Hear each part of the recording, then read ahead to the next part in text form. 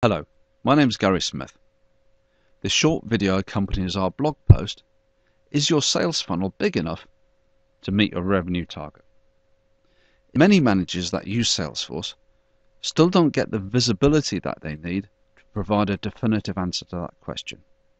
For sure, they have dashboards set up that give visibility of sales performance in the sales pipeline, but they still don't really know whether they have enough pipeline of the right type in order to meet their sales target this month, next month, this quarter, this year, and so on. But there is a way to provide a robust answer to those questions in Salesforce, and that's what I'm going to show you now. So the starting point is this new tab, Monthly Sales Target, and we can see that this record of the monthly sales target is for the salesperson Michael Watson, and it's for April 2015. And we can see that for this month, Michael's target is £40,000. If you work in dollars or a different currency, that's fine. It would just be in that currency. So before we go into the other metrics, let's look at the opportunities that are related to this target. So here we have some of Michael's opportunities. They're linked to the target for April 2015 because they all have a close date that falls in April 2015. We can see the opportunity stage, the amount, the probability, and the expected amount. So the expected amount is the total amount multiplied by the probability of the opportunity. We can see that we've got one opportunity, so the expected amount in that case is 100% of the amount. We've got a number of open deals, deals that are in the funnel.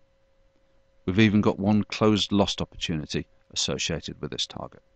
That is a 0 expected. So the value of these opportunities rolls up to the monthly sales target.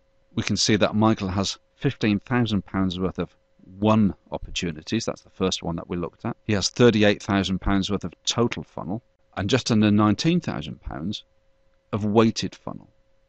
So his total expected revenue is £33,700, which isn't enough to meet his sales target. And that shortfall is depicted in the dynamic chart that's embedded into the page. On the right hand side of the page, we have some percentages that show the value of the opportunities, the value of the weighted funnel against his target.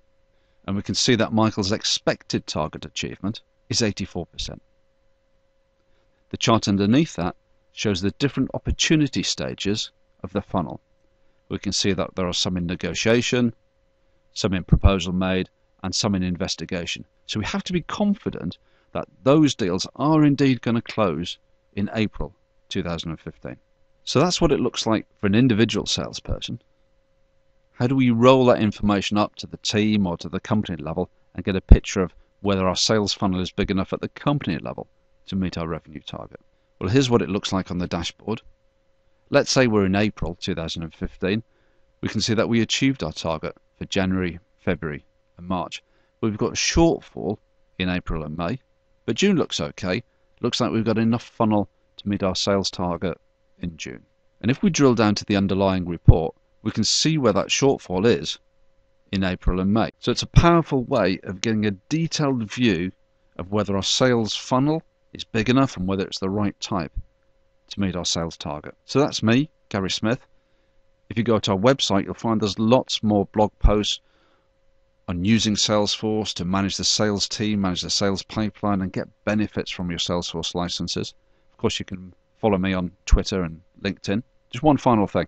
If you think this video has been helpful, if you think it's a good video, we would be delighted if you give it a plus or you share it on the social media channel of your choice. That would really help us to spread the word.